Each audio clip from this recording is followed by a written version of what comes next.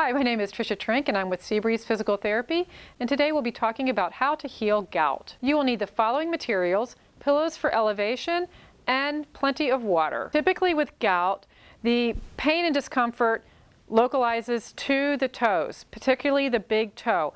It oftentimes becomes swollen and irritated, and in order to relieve this pain and pressure, it's important to elevate on several pillows, again, to get the foot higher than the heart level.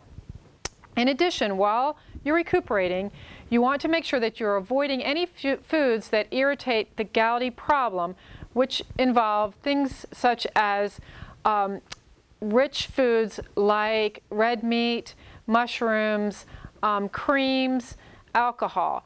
So what we also want to do is, while you're recuperating and resting and allowing to recuperate from the gout problems, you want to drink plenty of water and flush the system out to relieve the pain and the swelling and discomfort that occurs.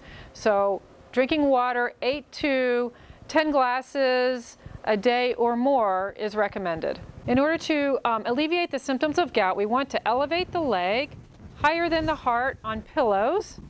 Maintain that position in order to allow the foot to drain and for healing and decreased pain and discomfort. Again, my name is Tricia Trinque from Seabreeze Physical Therapy, and should you experience any additional discomfort, pain, or swelling from your gout that does not resolve, please contact your physician or call 911.